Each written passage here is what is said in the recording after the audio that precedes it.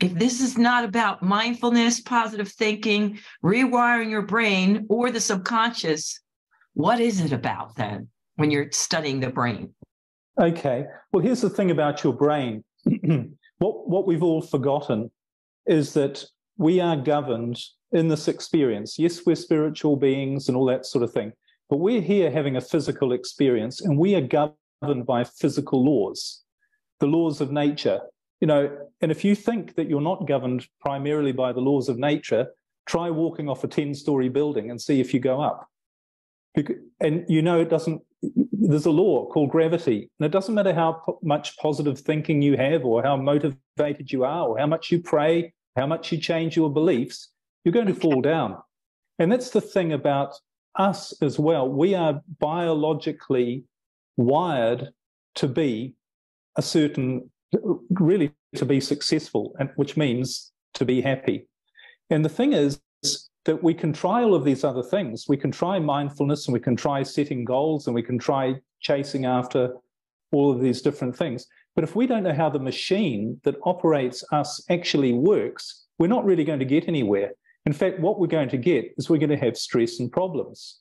And I think one of the easiest ways to understand this is to think about another machine, because this thing in your head is a machine, and it's designed biologically to ensure that you are successful in your life. That's what it's there for, not just survive, but to be successful.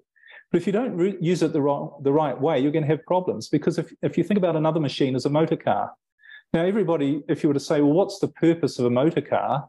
People would say, well, it's simply to get you from where you are to where you want to go.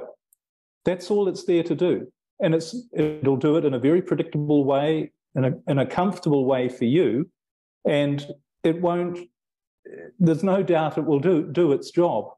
But the only time it won't do its job is if you're not driving it the right way. And if you drive a car the wrong way, what happens? You get problems. You know, if you're trying to have one foot on the accelerator and the other on the brake, it's not going to work. You're going to end up with problems, and you're going to end up with all this stress and struggle.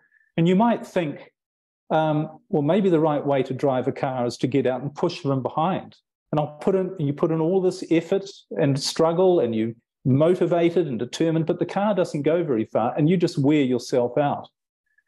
But it's just like that with the brain. The brain is a machine, like a motor car, that if you use it the wrong way, you're going to have problems. You're going to have stress. You're going to have struggle.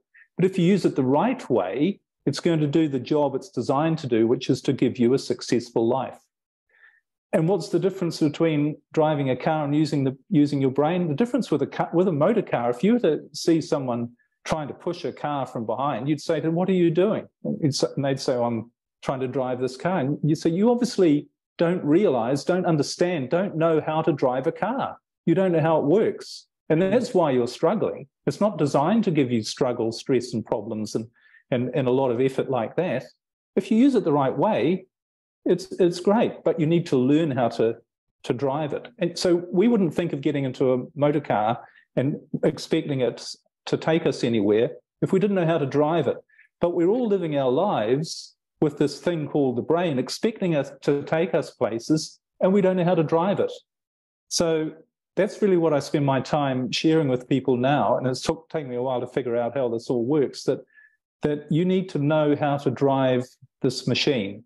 And it's as simple as that. And once you do, all of the pieces start to fall into place, and your life turns out the way it's supposed to, without struggle, without stress. And one of the great things is without problems. It sounds hard to believe, but this is how it actually works.